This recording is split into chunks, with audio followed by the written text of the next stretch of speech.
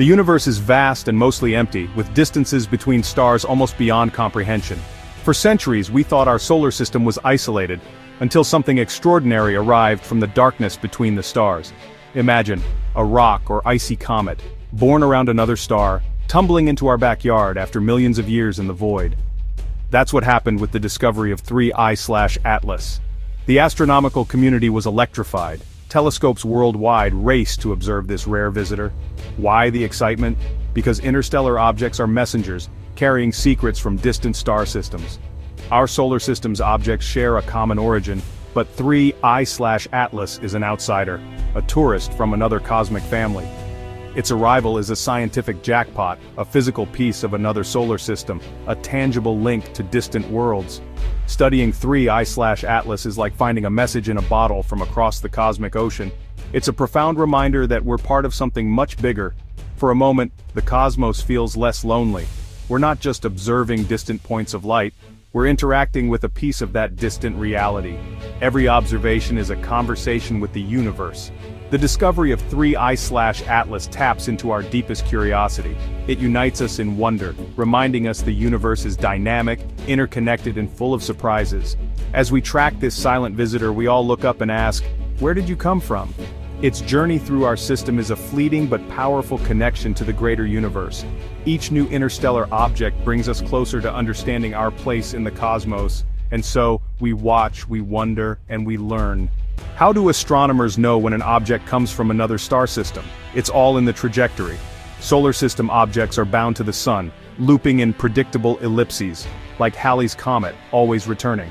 But interstellar visitors follow a different path, a hyperbolic trajectory.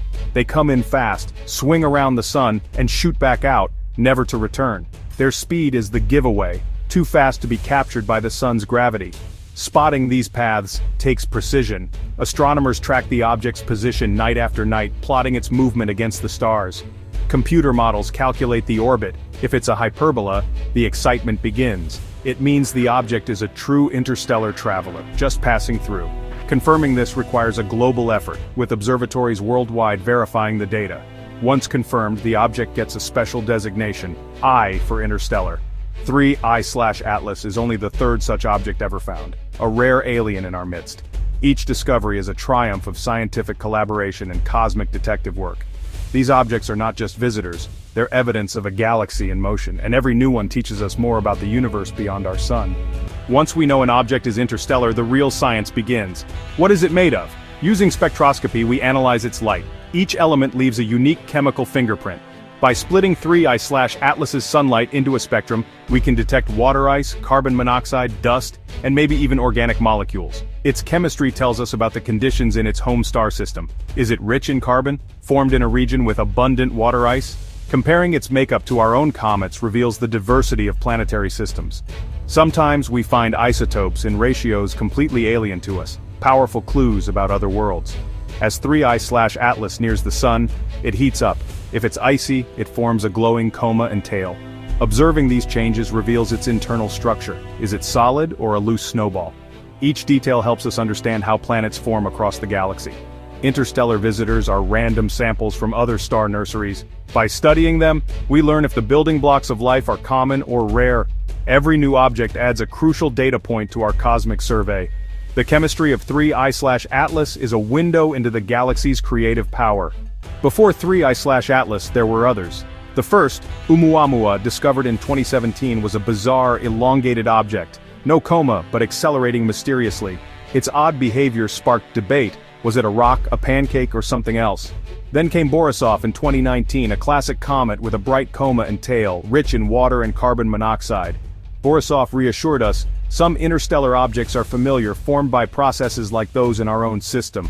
Oumuamua and Borisov showed the diversity of interstellar visitors, one strange, one familiar. Each new object expands our understanding of what's possible. Is 3I/Atlas more like the enigmatic Oumuamua or the cometary Borisov? Every discovery helps us prepare, observe, and learn more quickly. The legacy of these objects is a global network of astronomers ready for the next messenger. Each arrival is a new chapter in our exploration of the galaxy. Whenever a strange object like Oumuamua arrives, a tantalizing question arises. Could it be artificial? Some, like Harvard's Avi Loeb, have considered the alien probe hypothesis, especially for objects with unexplained behavior. Most scientists favor natural explanations. Nature is often more imaginative than we are. For Borisov and 3I/Atlas, which behave like normal comets, an artificial origin is unlikely. Still, the question matters. It keeps us open-minded and vigilant for anomalies. We check for radio signals, unnatural changes in trajectory, or odd brightness. The odds of finding an alien artifact are tiny but not zero. The galaxy is ancient. Advanced civilizations could have sent probes, just as we have. So, as we study 3I/Atlas, we remain skeptical but hopeful, watching closely, just in case. Each interstellar visitor is a reminder to keep asking bold questions. Studying interstellar objects is a passive search. We wait for them to come to us. But we also listen for life. This is SETI, the search for extraterrestrial intelligence. For decades, SETI has scanned the stars for signals, beacons, patterns, or pulses that might reveal alien technology. So far, the universe has been silent, but the search continues with ever better tools. We've also tried the reverse METI, sending messages from Earth like the Arecibo message in 1974. Some warn this could be risky. Advertising our presence might attract unwanted attention. Others argue the rewards of contact outweigh the risks. The debate forces us to reflect on our own nature and hopes. Whether listening or sending, the goal is the same, to answer, are we alone? Interstellar visitors like 3I/Atlas are unintentional messages. Physical samples from other worlds? They tell us if the ingredients for life are common. SETI and the study of interstellar objects are two sides of the same cosmic quest. Both are driven by our desire to know our place in the universe. Studying interstellar visitors like 3I/Atlas is about more than chemistry or orbits. These objects are time capsules from other histories, offering clues to the cosmic story of creation. They help us build a universal theory of planetary formation. Discovering life, especially on an interstellar object, would be revolutionary, proving life is not unique to Earth. It would change our perspective, making us just one branch on the cosmic tree of life. Finding intelligent life would challenge everything we know, inspiring awe and perhaps fear. The possibility forces us to reflect on what it means to be human. For now, 3I/Atlas is a silent visitor, soon to vanish into the darkness. But its passage renews our wonder and appreciation for the cosmos. The search continues, bigger telescopes, deeper listening, and ever-watchful eyes. Our desire to explore and connect is at the core of who we are. The universe is calling, and we are listening.